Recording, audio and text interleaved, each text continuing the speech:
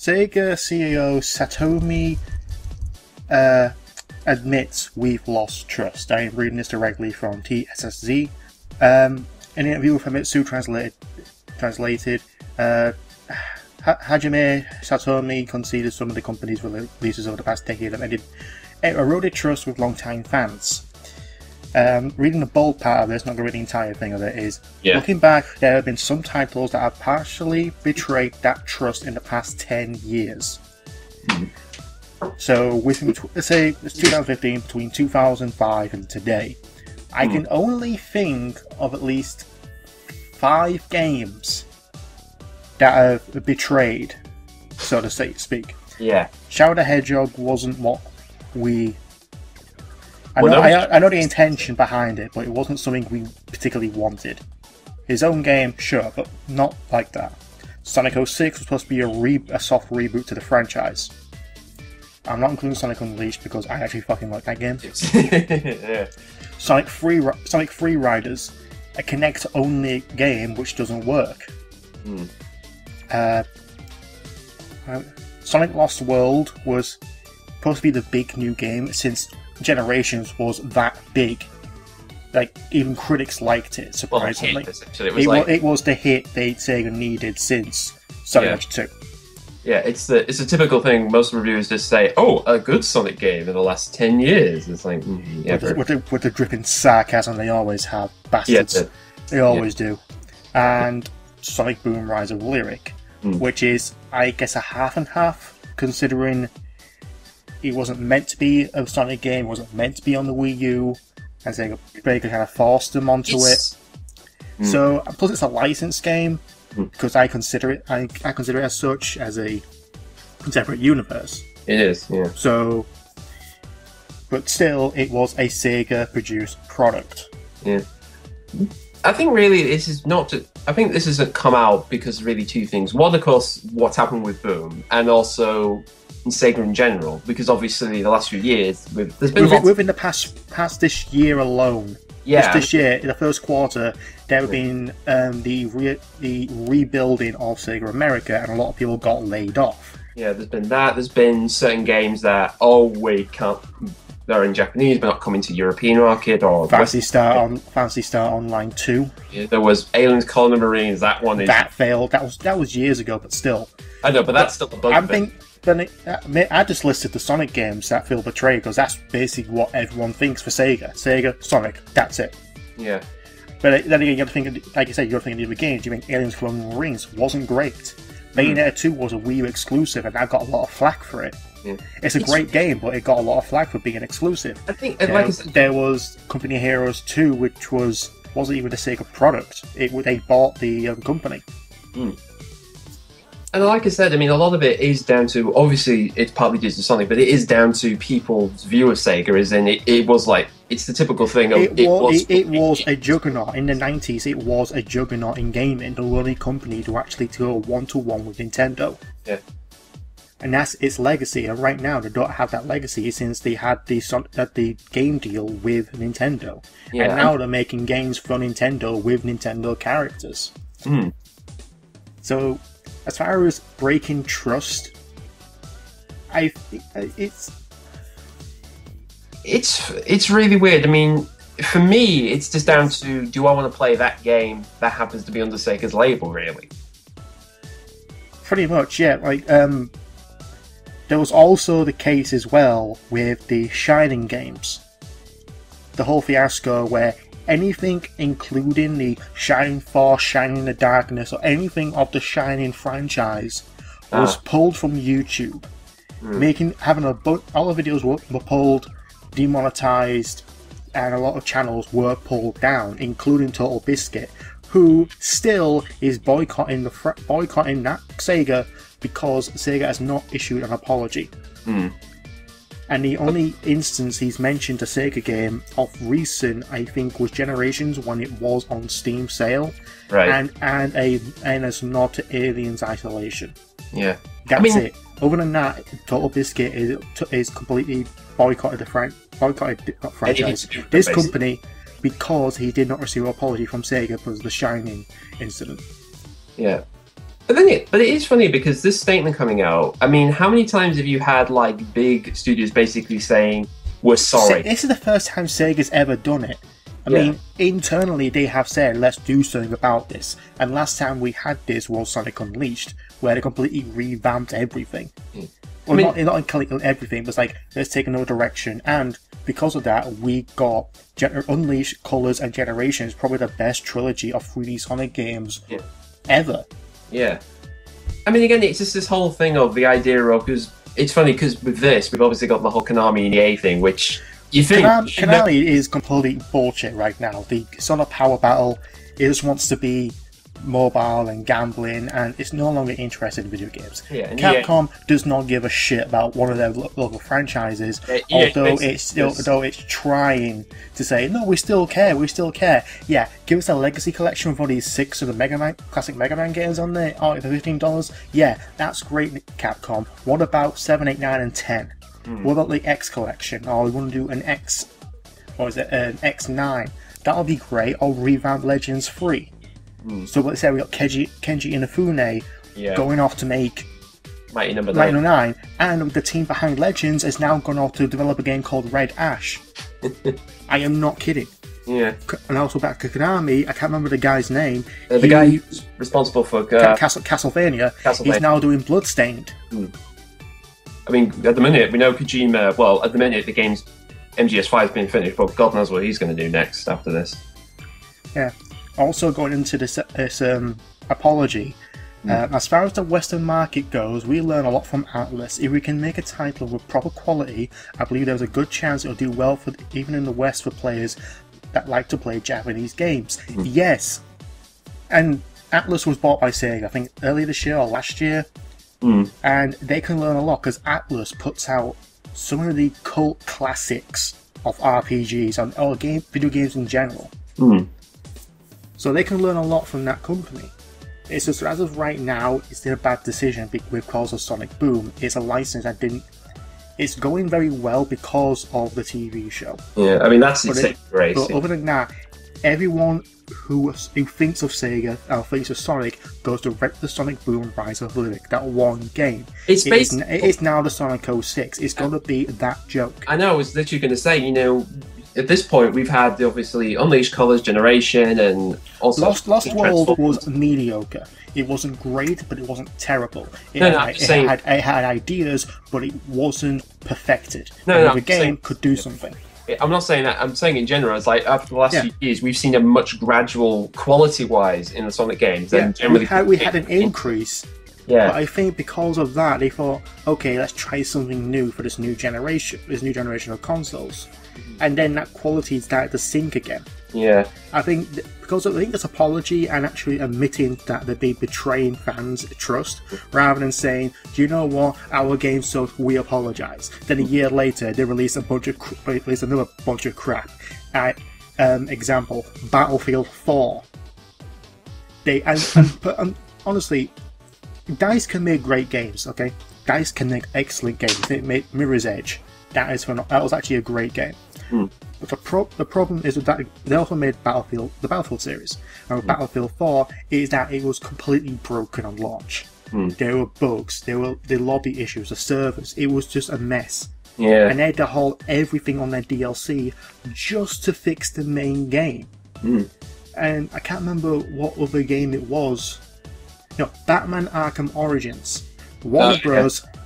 The game was broken. There was incredible glitches, just a complete mess. Warner Bros. Games said they couldn't fix the core game because they wanted to focus on the DLC. This is the problem, though. It's just, at the end of the day, I think this is why people blame Sega a lot, because again, they're the bosses saying you have to get this done by this time. You have this money. We're promoting it. We've got to do this. We've got to do this faster and shorter. And I've heard, bizarrely enough, I've heard this a lot from developers I've met people who've been in gaming. I've even met the guys at Creative Assembly, actually, and asked them what was their relationship with Sega. And it's funny with that, they were very hands-off with them. They were basically saying, just make your game. In fact, some people may remember that originally Isolation was going to be a third-person game. And then they were the ones thinking, actually, we could make, it's kind of okay, but I think it would be better if it was first-person. Sega went, okay, do that. So there is this whole thing of, again, I think Sega's not exactly put it out for Christmas, put it out for Christmas every single year. No. EA, Activision, Ubisoft, Konami, Capcom, they all do this just to get the rush. Sega still does that. Yeah. But it's still like not every year, but like every 2 years or so. So there was a big gap between their major releases, and even then, they may be the household company, but in-house there's several other developers making the games. And even licensed ones such as Platinum Games, Sumo Digital, like I said, Creative Assembly as well. Yeah. Although I think they actually are an in-house Creative Assembly. I think they are, but again, they make the Total War series. I know, but they are kind of like I did say, like, are they like coming in every week to see what you're doing? And for the most part, they were like just doing the game, and then they would come in and just check how they were, rather than just eyeballing everything. And again, the big problem is that really, I think what most people are angry at, it's not Sega themselves, not the creative people of Sega. It's not like we're going, oh fuck, Tashi Yukazawa. It's like, no, we're not saying stupid things like that. We're blaming like the businessmen, the sort of men in suits, or the ones that only care about making a profit rather than actually making sure to put out a good product. Yeah. I'll tell you this story. Actually, it's a good story because it's to do with Team 17. It's a good story. Is many years ago they worked on the Leisure Suit Larry game, which was at the time it was going to be a very big game. It was Team 17's first time doing an event. Is this a box office bust? Yes, this is the one. Box office. So I'm telling this for people who haven't heard it.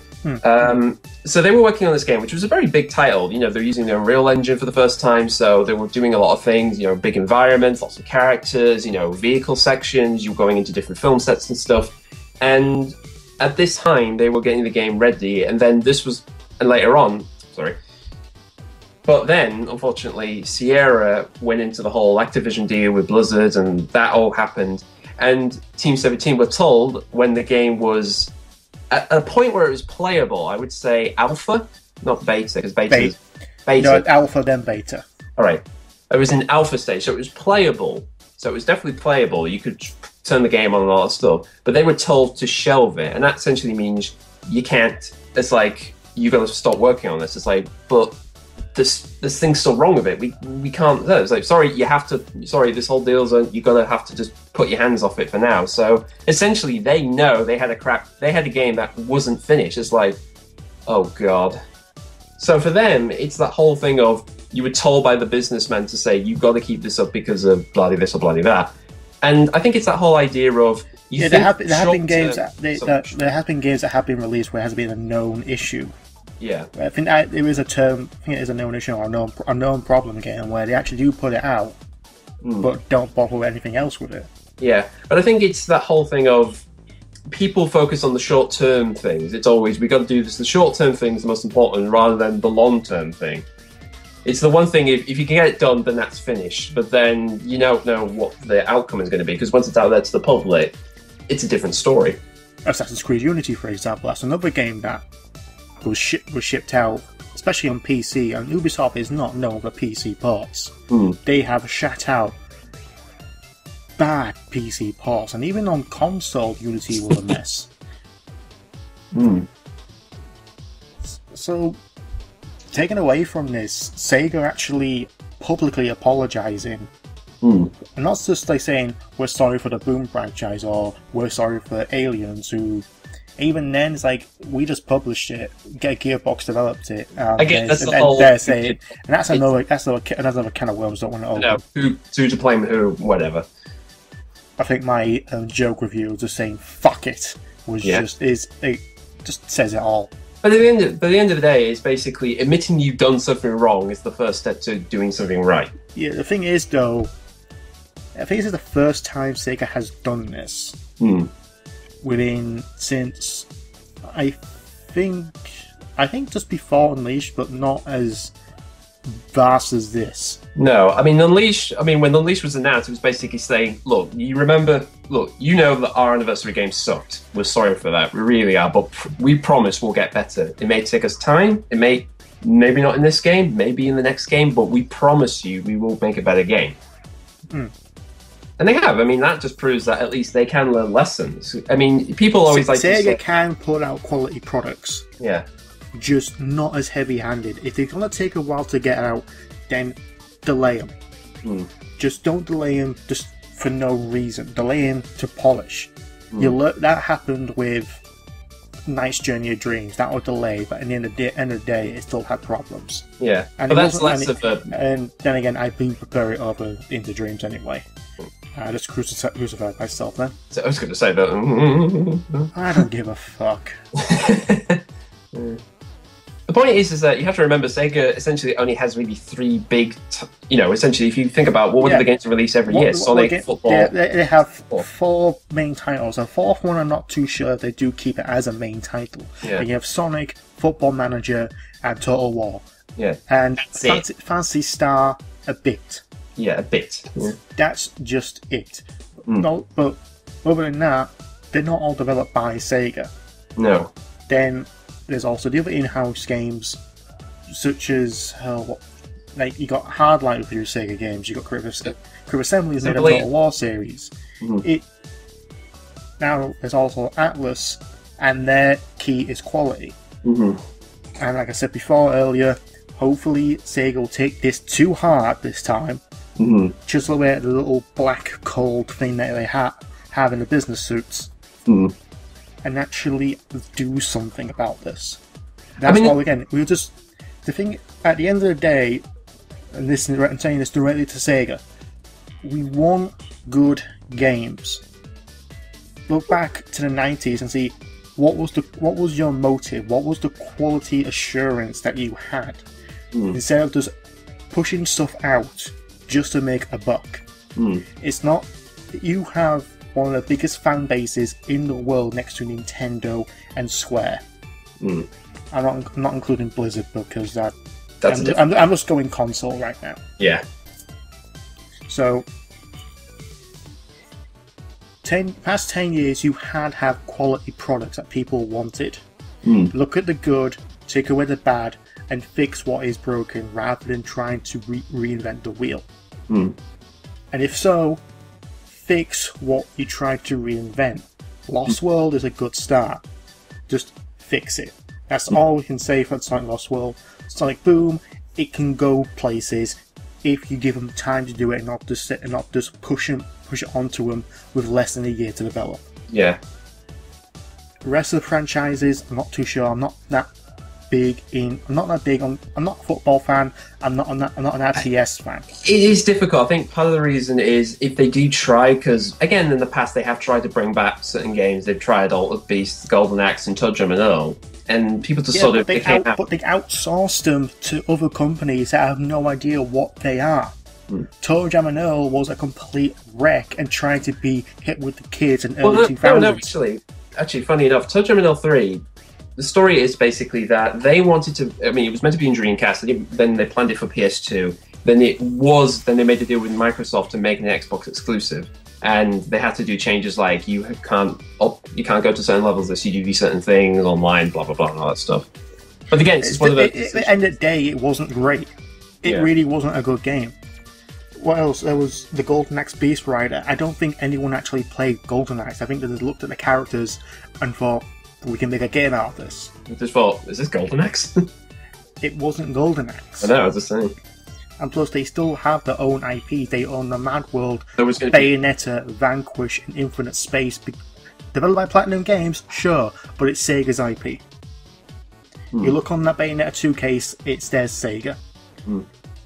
I will say this, is in recently, in terms of the community-wise, Aaron Webber, who was part of Sega, then left, now he's back now, partly because they felt like we're in a bit of a shithole, so we need you to help us.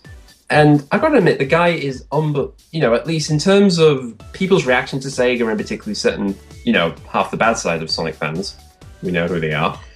It's nice to see... We know where you live. Yeah. It's nice to see that, he understands about this. He does know about this stuff. It's not like they're completely ignorant about all the crap that's happened. He knows about it.